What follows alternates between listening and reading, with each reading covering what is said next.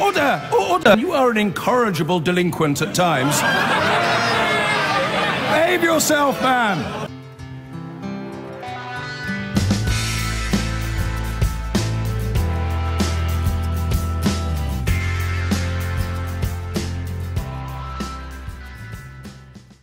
A man who worked in a children's home in South London before becoming a Catholic priest has been jailed for 12 years after finally admitting that he sexually abused 12 children dating back to the 1970s.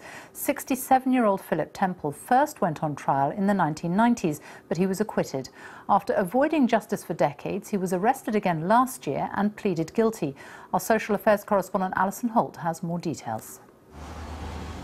The now closed Shirley Oaks Children's Homes in South London was one of the places where Philip Temple was able to sexually abuse vulnerable boys and girls entrusted to his care in the 70s.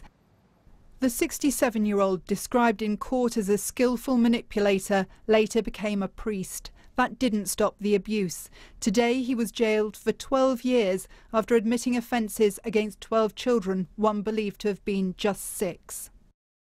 This man, who can't be identified for legal reasons, once a young parishioner, told of his abuse at 2 trials. Temple lied and was acquitted. The effect of it is severe and it lasts forever.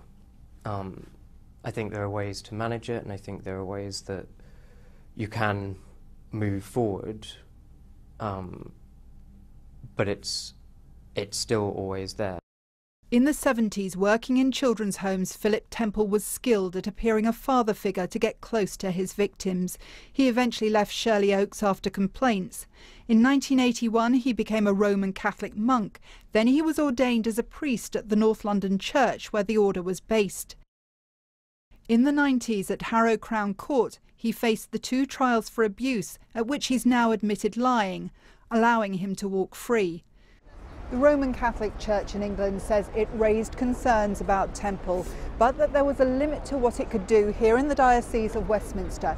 That's because as a monk he was answerable to the head of his order in Italy. Today the Catholic Church says it has robust safeguarding policies in place. After hearing the sentencing at Woolwich Crown Court, campaigners representing children abused in care say over the years there were clear opportunities to stop Temple. I'm shocked at the many missed opportunities. When we're talking about historical sex abuse, in this case we're really talking about historical failings. Those children, if they would have been listened to at the first time, then other children wouldn't have been abused. The judge apologised to the victims who weren't listened to, saying wider inquiries would decide what more could have been done. Alison Holt, BBC News.